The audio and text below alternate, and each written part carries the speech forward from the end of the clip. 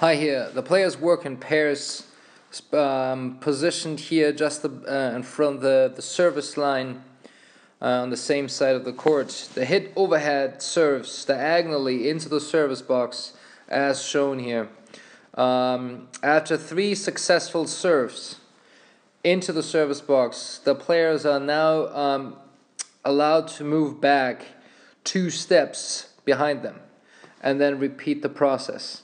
So 3 serves into the service court here, then they go back 2 steps right up to here, and then again 3 successful serves until they're allowed to go back another 2 steps all the way to here. And then whoever gets to the baseline first, hitting 3 successful serves in a row, wins this competition here.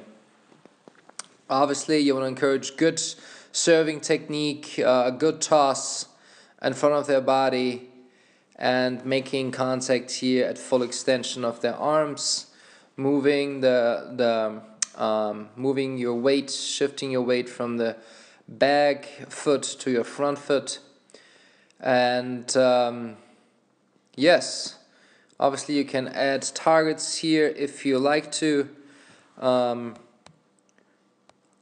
In the service box for the players to hit.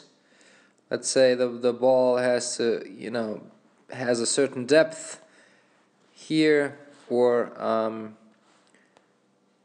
to the side of the court, so they only can hit the outside of the court or the inside of the service court. That is up to you as a coach to decide.